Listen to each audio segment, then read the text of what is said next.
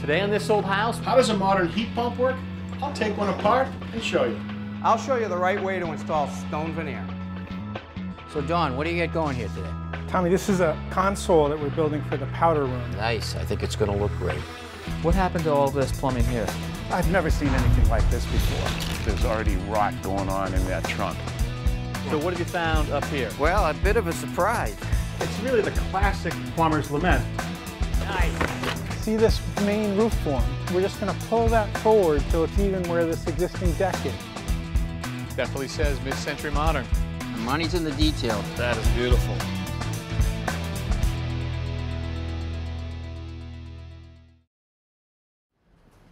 Hi there, I'm Kevin O'Connor and welcome back to This Old House.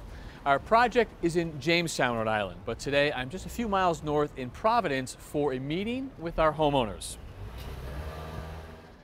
Our homeowner, Don Powers, is also our architect, and with the help of his wife, Dana, they are the first homeowners to not only live in the house, but also to design it as well. And a lot of those creative decisions are happening today, right here in Don's office. Hey Don, hey Dana. Hey Kevin. Good to see you guys. Good to see you. Nice offices you have here. Busy Thanks. place. Yeah. A lot of folks back there. So we are right about the wallboard stage, which means when that's done, we get to the finishes and the trim and all that. So a lot of decisions for you guys that need to be made. Where do you start? I mean, how do you get started in figuring out everything in the house? I think for us, we wanted to continue the simplicity of the architecture and bring that into the interiors.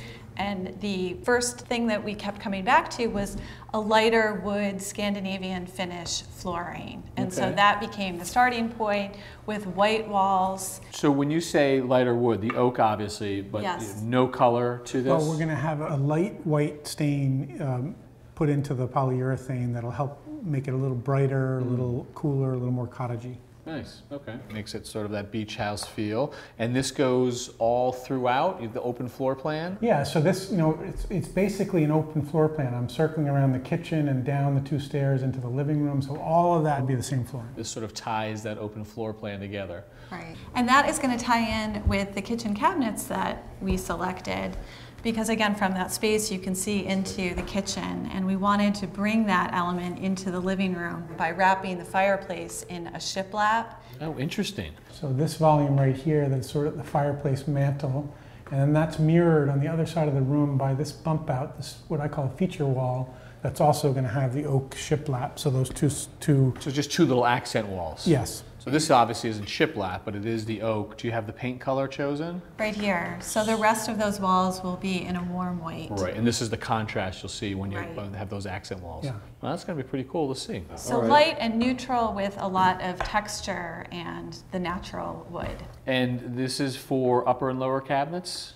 Those are the lowers. The uppers are in this finish right here. So we've got that combination going right there. Yeah. All throughout. Okay. I'm looking at a lot of fabrics here. What is all of this? We had to incorporate some existing pieces that we had, and so that was also important in guiding the other decisions for the room. So this is a big sofa, and we've got some chairs in this fabric, and so we needed to find something that tied it all together, and that's what guided the decision about this area rug that we'll use in that space. Okay, and then on top of that I see other fabric swatches. Those stand for other pieces of furniture that you're adding? They do. So we have another sofa in this kind of warm white that'll look, I think, pretty nice against that white wall color, and the window treatments are going to be in this texture, kind of natural woven shade, and a couple of accents of leather here. Beautiful. I do see a dark pop of color right here. Right. Is this in the plan, or is this? Well, see, you can see the open floor plan right here, but in this one room right here, which is the den or the TV room, and because that's separate and sort of a retreat, it's a chance to do a really strong contrast and make a very dark space in this Triton blue. And as you say, it's not really part of that open floor plan, so it's that retreat from the open floor plan. Yes. That's going to be pretty cool as well. So there's one more material that I see here. These are white, but they're actually metal. What is this material? Those are the appliances, and what I love about that is it's a kind of nod to appliances from 30 or 50 years ago when they were white enameled, and we're returning to that sort of traditional finish, but it's going to not look like your grandmother's refrigerator. Yeah, that is very cool. All right. Well, you guys seem to have your act together. I love it. You're ahead of the game, so we thank you for that. And if you have any problems with the designers, just let us know. All right, guys. Thank you. Thanks, Kevin. Thanks, Kevin.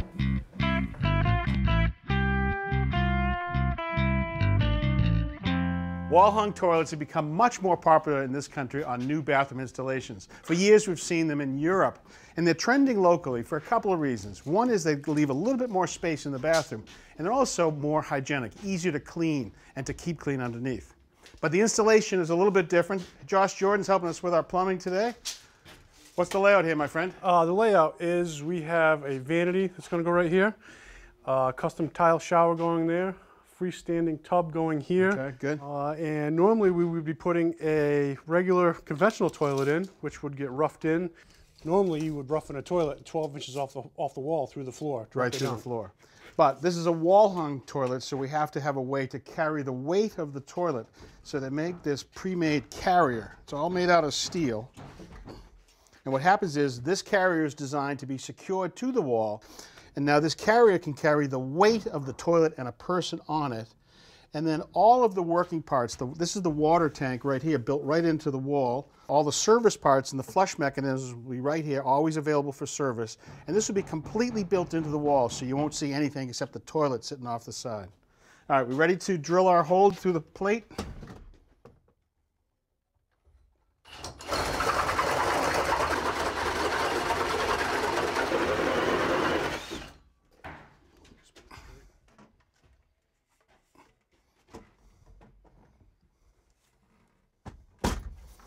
Okay, so let's secure that in.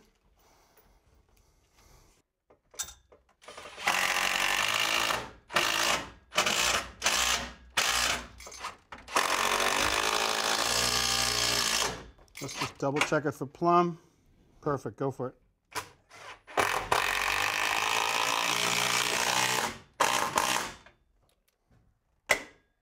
Yeah, go for it.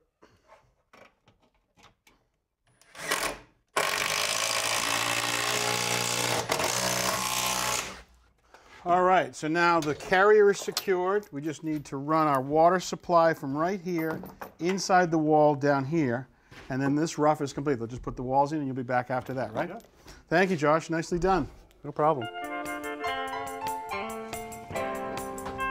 This is our idea house in Narragansett, Rhode Island. It's where we like to test out our new products and ideas.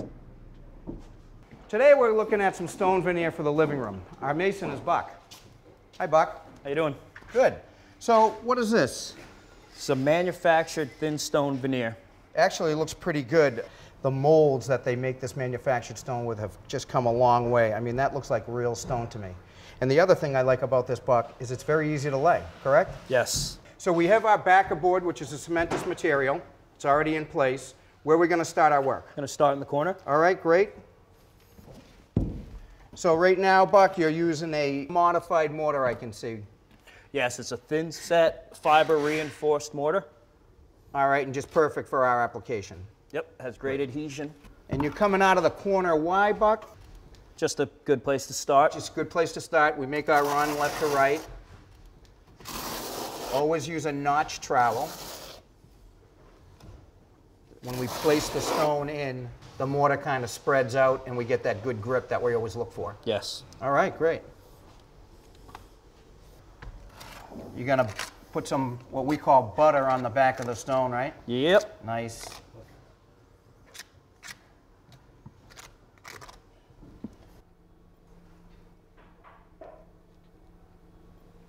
Nice. So, Buck, that's why you can see why we butter the back of that stone. Just gets that extra grip. All right, so Buck, you throw that one in nice and tight to the corner piece. Then we're going to work our way back to this corner, put that piece in, and then I think we have a cut in the middle. Is that correct? Yes. Yeah, okay.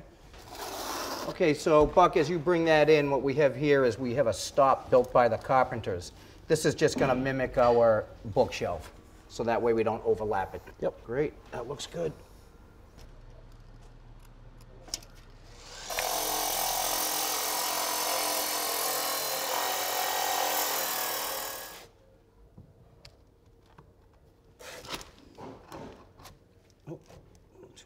Nice. All right. So, Buck, all we do is we come back to this corner that we started, flip our corner piece over. We're going to put it in place. That's going to keep our running bond going, which is basically brick over brick over brick.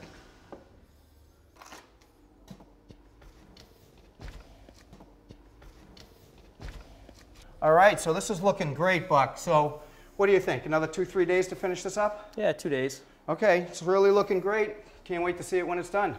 Me too. All right, Buck. We're hoping that energy from the sun is going to be the only power for our net zero house. And then we're going to take that electricity and turn it into heating and cooling using a heat pump. Now, we've talked about heat pumps a lot, but how do they actually work? Well, our HVAC professor is back at the barn, ready to show us.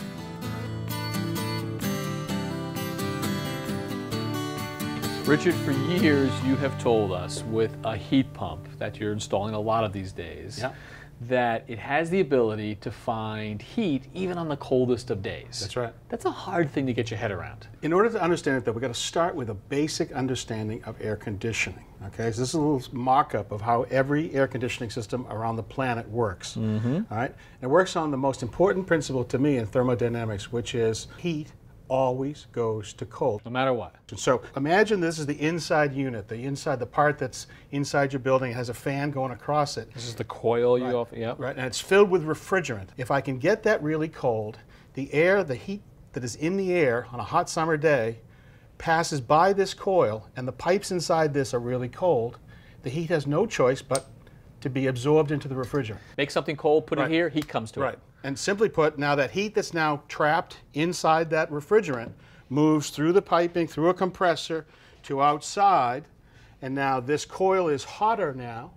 And now what happens? The same law happens. If this is really hot inside the refrigerant piping now, and even though the air outside is warm, or slightly warm, it's still going to be, heat is going to go to the cooler air. So it's 90 degrees outside. That's right. So long as this is more than 90 degrees, let's call it 120. That's right. It now thinks the 90 is cold. It has no choice. So it's going to go to that. Heat goes to cold. So now that dumps out. Now this gets a little bit cooler coming back, and now we just have to make that refrigerant really cold, cold, cold again. Okay, so cold here attracts the heat. Hot here dumps the heat. That's right. This is the part that doesn't make any sense. Right. How can you have something that is both colder than the warm inside air, but then hotter than the hot outside air? The same thing is both things. Well, if I can compress a refrigerant, it has no choice but to get hot, okay? Now, any gas will get hotter if you compress it. This is a perfect example here. This is a little sample unit. Now, this is just filled with air, and you can see there's a little piece of cotton right here. Whoa, air. So not even refrigerant, just air. It's a gas. So air works the same way. What'll happen is we'll compress that air and get it so hot we'll get to the flash point that it'll light it up. I don't believe this. Watch this. I don't believe this. See it? You see it? Okay. You just lit that on fire. All right. With compressed It was for a air? nanosecond, but it helps you understand that if we compress a gas, and it's directly proportional to the change in pressure too, it'll get hotter as I compress it more. So that's what this is doing. That's right. Okay, and this has one speed. Now, So that little bit of gas that picked up heat from inside, you make it super hot. Now I could get up to 150 out here. I can get really hot, right? Yeah. But now I dump the heat to outside. Now, how do I get it cold again? Well, just like when we compress a gas, it gets hot. If we release a gas and get it to a lower pressure, just the opposite. It'll get cold. So that every single air conditioning system has a valve like this called an expansion valve. So here is the high pressure refrigerant right here. Hot. Right. And now it goes to a little tiny needle valve. So the best way to understand that, so this is a can of compressed air, but it's actually in a liquid state inside the can. Because it's so compressed. Right. And this needle right here is very similar to the expansion valve. So you can see right here I have a digital thermometer. 82 degrees. Okay, so now. Oh, look at it drop. Wow. We've already lost 20 degrees. And that's just air. That's just air. Okay? Holy mackerel, you're in the 40s. Feel the can. That is, oh yeah, it's like a block of ice. So with this type of refrigerant, we could get as low as minus 37 degrees, okay? And so that's what's going on Right. where? So it's the same process. That expansion valve, when it releases, It lets it go into larger space and just drops that and makes that coil really, really cold. We pick up the heat inside the building, move the heat through the compressor, dump it to outside, the cycle repeats. It just continues billions and billions of times every hour of the day worldwide in every basic air conditioning system. That's sort of how I make a hot day comfortable. Right. How do I make a really cold day comfortable? We want to just reverse everything that we got here. Right here we've got a cold coil here and hot outside. We want it just to be the opposite. We want it to be cold, and we want it to be really cold. So just like you said, even if it's hot outside, so long as this is hotter, the heat's going to move. Correct. Now you're saying that so long as, even if it's cold outside, as long as this is colder, the heat will move again. If that refrigerant got down to minus 37 and there was 0-degree air around it, there's 37 degrees of temperature. Heat would go to cold, to go into that cold refrigerant, okay? So you pick up heat, the compressor pumps it up, gets it hotter. That coil is now hotter. The cold air that's in the room goes across that coil that's hotter. The heat gets heat dumped goes to to the cold, house. goes into the building. Now what do you got to do? You got to go back through a different expansion valve because now we got to get that outside coil again cold. So again. valve is there, just pointed in the opposite direction. It's a different valve, but it has to go in the opposite direction. All right. So you could have two separate systems, a heating system moving this way and a cooling system going this way. The way that we use the same equipment to do both functions is an ingenious device called a reversing valve. Now this sits right here, and the compressor always puts out the hottest refrigerant. So if I look here, it normally would come right here, and it goes right to, in air conditioning mode, goes right to the outside coil. Remember, we want it to be hotter outside. Now if I switch the thermostat and I say, let's now go to heating of the building. Here's the hot refrigerant going right inside the building. It's just a simple little gate. That's Absolutely, just moving back and forth between air conditioning and heating. Okay? Man, it doesn't look like magic. That's right. But it is. It's just brilliant. It's just absolutely brilliant. This technology is pretty basic, you know, and what the complaint was with heat pumps, you get down to 30, 35 degrees outside, and you often had to have electric strip heat or backup heat. Right. And it really was the nature of this level of technology. The compressor was just on at 100 miles an hour and then off. And these fans were on and they were off. And that expansion valve just opened and closed. And so what happens is it would gather a little bit of heat and then it would rest and it wouldn't be able to keep up. It was every time it rested, the just heat would leave the house. Right. And so all the modern systems, the inverter style heat pumps, what happens is it has, let's take the compressor for example. This compressor now, instead of being on at full blast, this thing has 150 different speeds. So it's constantly changing the pressure of the refrigerant, which means it's changing the temperature. so if I didn't want really, really hot and I wanted, say, 87.5 degrees, could I get 87.5 Absolutely, degrees? precisely that, absolutely. Wow. All right, so now that's on the heating side. We change the compressor speed and spin, okay? The expansion valve, remember the expansion valve? That just was a simple open-close device. This thing is a modern expansion valve, and this thing will open and close at 400 different positions in 3/8 of an inch of travel. So now you're matching the perfect amount of pressure for the heating side. On the cooling side, you're just changing it just right. So if I didn't want 30 degrees really cold, I wanted, say, 47.5 degrees, I could get just that? Absolutely.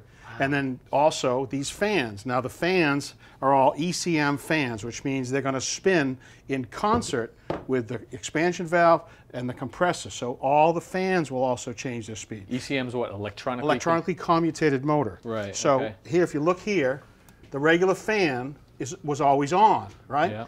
But this would be like adding a dimmer to it. So now as you need less, it would just change it. Okay, So an let's get- ECM motor gives you that control, that Absolutely. variable speed. Right. Here's our reversing valve we talked about, remember? Yeah. Here's the expansion valve right here. Here's the compressor.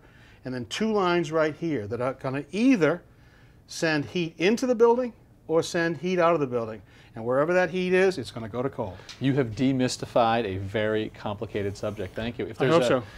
fifth or sixth law of thermodynamics, we'd name it after you. Nobody could spell it. Nice job. We love it when the homeowner gets involved with their renovation. On this project, Don is not only the architect, he wants to get involved with the build. So Don, what do you get going here today? Tommy, this is a console that we're building for the powder room. I wanted to do something that was like the rest of the house, this mix of old and new. So we've got this console I had designed and welded up over here. Steel frame, yeah. Steel frame.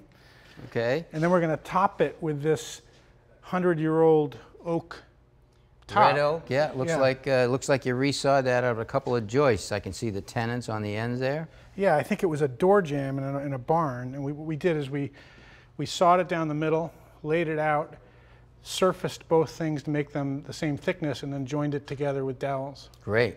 All right, and this is the sink you want to use. This is the sink. All right, so that sink is going to sit on this table. This is pretty narrow. Yeah, the sink will sit a little bit out from the edge. Okay, so it's going to be proud here. Right. All right. And the reason for that is the powder room is so narrow that we need room for that door to swing. Oh, there's a door that swings right here. Right. Oh, that's a good idea. Yeah. All right, so I see you've got some of this laid out. So looks like this is the width of the cabinet countertop right here. That's right. I see you've got a couple of different layout lines here. You're just trying some different things. Yeah, I was just playing with what was the right amount of overhang for this beam relative to the sink right here. Okay, so have you decided which one you're going to do? It's the second one in. So we're going to cut this line across here, then you're going to go straight over and then cut the length. Right, and then we're going to need to cut a 4-inch hole for this bowl to sit down, and then a hole for the faucet that sits up and over the...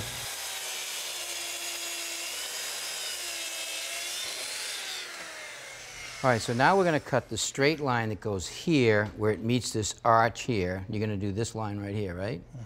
And then we're going to stop it here and run another straight line. What I want to do is I want to drill a hole right here to act as relief right here to soften that inside corner so it's not a real sharp corner. And to do that, we're going to drill the hole with a plunge cutting router and use a spiral up cutting bit to pull the sawdust up.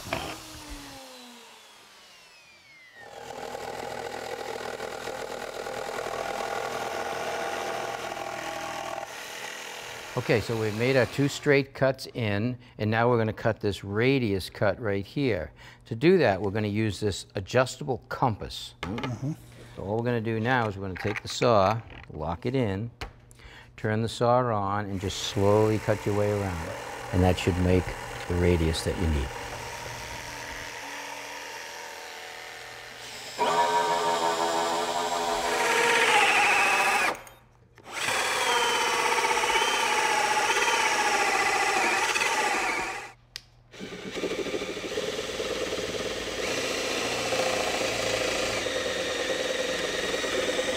All right, let's try it on the frame.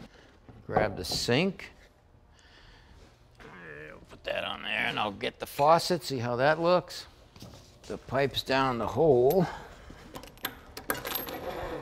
Okay, good. I'll have to hold this because I don't want it to fall over. Nice, I think it's gonna look great. I think so too. Thanks, Tommy. All right, let's take this apart.